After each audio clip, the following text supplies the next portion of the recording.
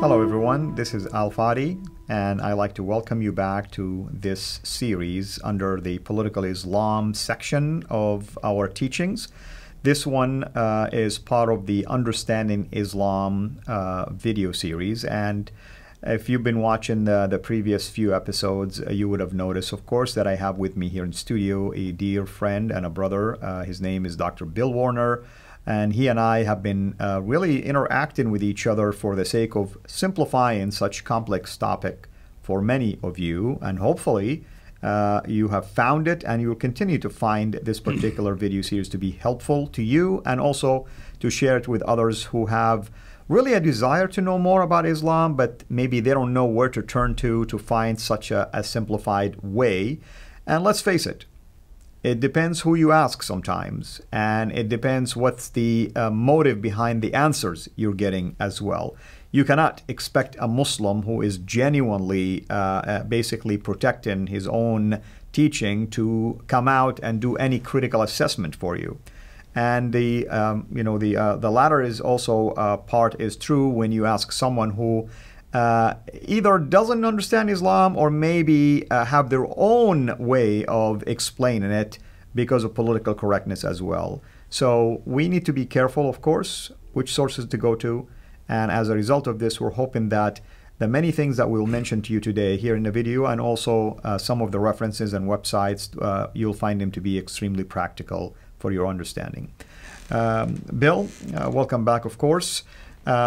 Today, I think we are going to talk about something that you coined, and at least that's the only place I came across with such a terminology called the trilogy. Yes. And I know what it is, but I want you to explain it to our audience. What did you mean by the trilogy? Well, of course, the trilogy means three works, but here's the reason we need to talk about the three books, I'm going to call them that, or text. When you read the Quran, once again, if you know Islam, you realize something is missing. There are none of the 5 pillars included in the Quran on exactly how to practice them. For instance, it mentions prayer, but exactly how do you pray? So it turns out that we have to turn to something called the Hadith, which are the traditions of Muhammad. Now, I'm going to refer to just one particular scholar named Bukhari, and there are about 7,000 of these Hadith. So this is a daunting task. I've never met many people who've read all 7,000 of the Hadith of Bukhari, which I have done. I don't recommend it. But again, you realize that the Hadith contains all the nitty-gritty of Islam. How do you pray? Well, here's exactly how you pray. I mean precisely how you pray. How do you have sex? How do you do everything you want to think of in Islam that you might do as a Muslim is found in the Hadith. And they're sorted out to some degree. So what I did was I took the Hadith and said, I'm only interested in what affects me, the non-Muslim. Well, it turns out 21% of the Hadith are about me and any other non-Muslim.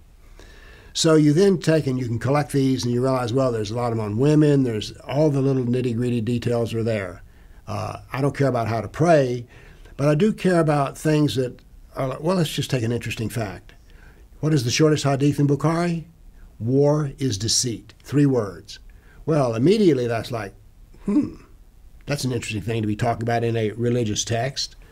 Right, exactly. So, but anyway, I find Bukhari very interesting to read because it has all these little details, which when you read Bukhari at first you may go, well, that's interesting. Then really, later when you study Sharia law, it's like, oh, wait a minute. That's the foundation for this law. Correct. So, Bukhari. So you have Quran, you have Hadith, and the last part of the trilogy, The Sira, the life of Muhammad. Now, let's point out something here. If we look at how big, most people think that Islam is based on the Quran, right? Correct. Well, only 14% of the trilogy, if you take Bukhari, the life of Muhammad, and the Quran, only 14% of it is about Allah. That's right. And here is, by the way, a chart for people to follow along, of course. So we have Quran is 14%, the Sira is 26% of the total text, the Hadith are 60%. So I like to say Islam is 14% Allah and 86% Muhammad. That's true, because the Hadith is his sayings. Yes. The Sira is his own life. Right. Therefore, you add them up together, like you said, it's 86% of the life of a Muslim. Right. So this is very interesting within itself, because if you think that the Quran is the basis of it, it's like, no. Muhammad is far more important to Islam than the Quran is.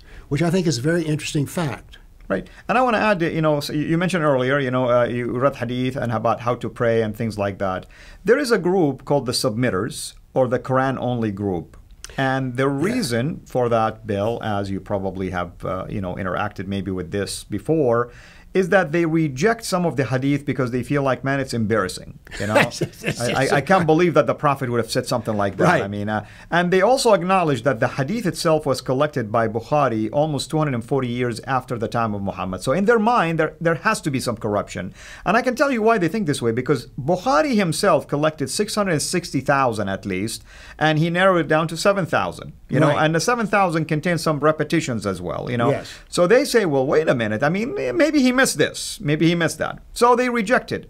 The problem is this. How do you know how to pray from the Quran? You wouldn't know. You don't know. You have to go to the Hadith to understand how to pray. So that's just a simple example. And what do you do about the 89 Quran verses which say you're supposed to imitate Muhammad? That's right. Exactly. Because you can't imitate Muhammad from what's in the Quran, that's for sure. Exactly. So this is why it's important. And of course, the trilogy, as Bill mentioned, is like the three works or the three sources, the three primary sources, if you wish, of how to be let's use this word, how to be a true good Muslim. If you want to be a true good Muslim, you need, yes, to know what Allah says, but guess what Allah told you? Obey the Prophet. So you have to go back now to the Prophet, and the Prophet says certain things, that's the Hadith. And the Prophet lived a certain life. That's the model, the practical model. Anything else you want to add to that in terms of the trilogy itself from your own studies? We have put our arms around the subject. That is, if it is not in the Quran, the Sira, the Hadith, it is not Islam. And if it is in Quran, Sira, Hadith, it is Islam. This is very important because people think that Islam is like the Amazon rainforest, that it's so complicated and no one can ever understand it all. You can hold it in your two hands. These three books are what Islam is. Let me repeat it.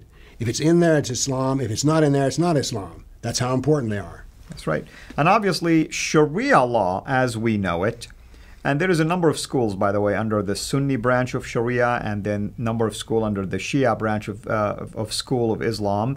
Nevertheless, guess where they go to come up with their own rulings? The trilogy. That's all they can go to. That's it. Exactly. So this means, by the way, if you're talking with someone who is a Muslim and they say such and such is not Islam, and you go, wait a minute, I've read that in the Hadith or the Quran, so it is Islam. I don't care who you are. So this is something important. That is, Islam is a knowable subject. Just like you can study accounting, you can study Islam, and you can actually understand it. I want to make that very clear. Absolutely.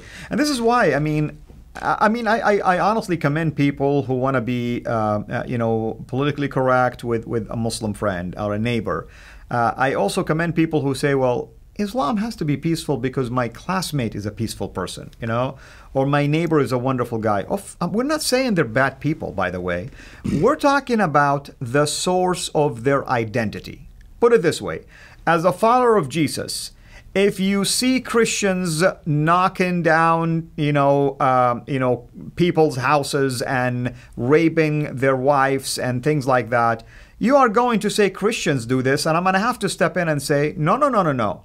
Jesus never taught this. That's pretty much what I'm going to tell you. In other words, the model for my faith never modeled something like this. And you're outraged because a Christian did this. How would you feel then when I tell you that the leader of Islam and the founder of Islam actually condoned such actions that I just mentioned to you? Why is that Islamophobia? And outside of that, it is not. Bill, you travel a lot. How do you see the influence of Islam in Europe, for instance? Well, it is astounding. There are large portions of many European cities now in which it's perhaps not safe to go, or at least you don't feel comfortable. And I've been in some of these areas. Europe is desperately trying to work out how can we live with these people. But Europe is also desperate not to know what Islam really is, because they want to have the kind of Muslim that they can imagine.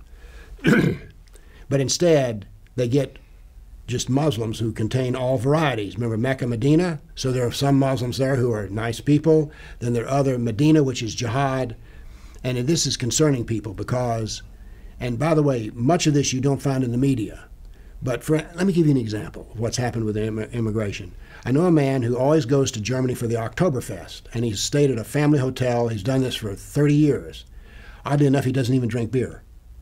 He goes to the Oktoberfest and doesn't drink beer. Doesn't drink beer. That's un-German of him. How un-German.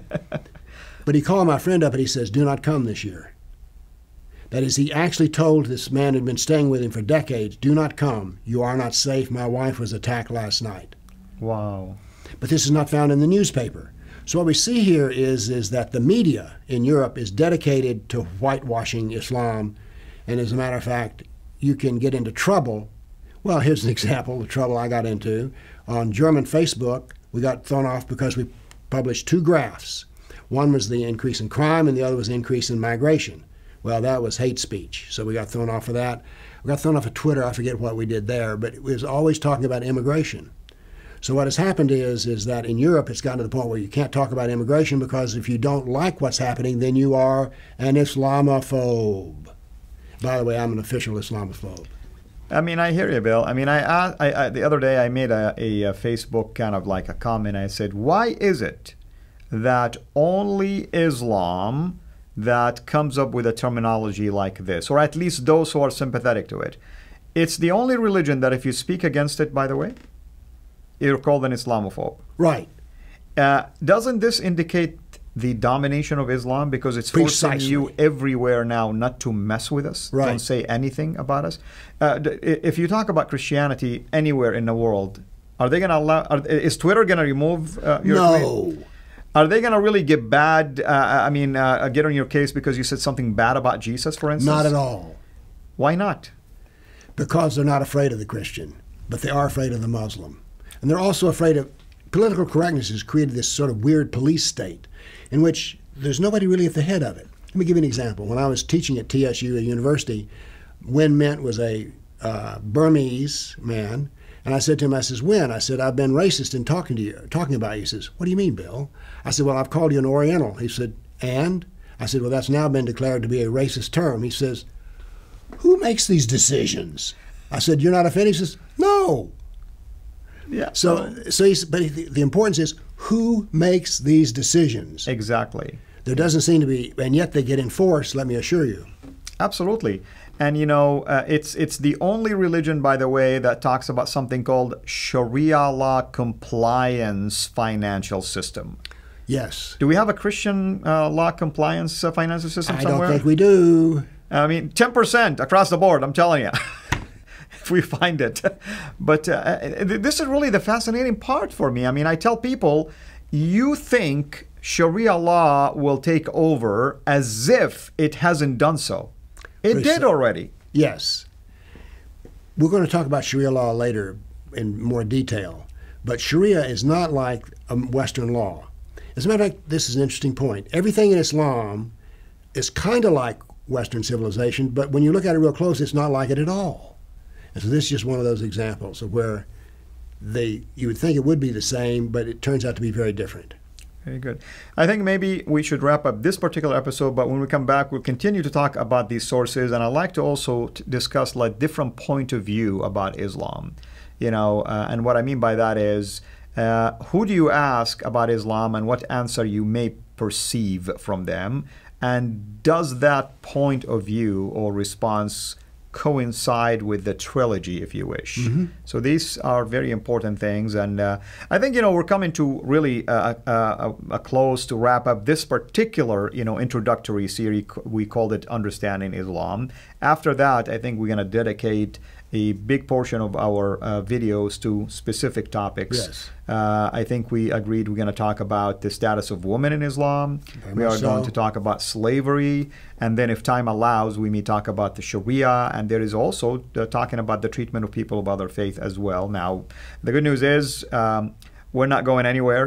This is the beginning of this particular Political Islam series, and I know where Bill is, and we'll continue to do this. So the amount of videos we'll be doing just in the next few days will be released probably over the course of months. So technically speaking, people will not be deprived from knowing anything about this topic. So thank you again, Bill, and thank you everyone for watching. And please send us your comments, send your questions, and interact with us, and we'll make sure that Bill either directly or indirectly also gets those particular questions as well. Thank you, and God bless. Thank you for watching. Please like our video, and we encourage you to subscribe to our YouTube channel, CIRA International. And be sure also to click the bell so that you receive notifications whenever we upload new videos into the channel. And finally, I like to prayerfully encourage you to become a patron through Patreon. Your giving is much needed, and it will enable us to produce more and more of videos like this so that we can publish them on a weekly basis. So thank you in advance.